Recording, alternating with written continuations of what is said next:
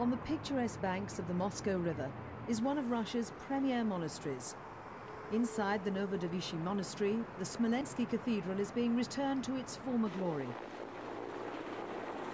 The difficult task of restoring the pièce de résistance, a massive 1.5-ton gold cross, has been held up by a lack of funds. But finally, the 6.8 million rubles needed to complete the project became available from state and private sources.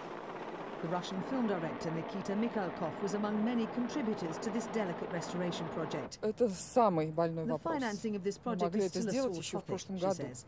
We could have done it last year, but because there was hardly any financing, we were only able to get the money in May of this year. Everything was organized in a short period of time and with the help of many people. The Novodevichy monastery was founded in 1524 to commemorate the Russian victory of the seizure of the city of Smolensk in 1514 during the Russian-Lithuanian War. The cemetery inside the monastery grounds is the last resting place of prominent Russian scientists, writers and public figures.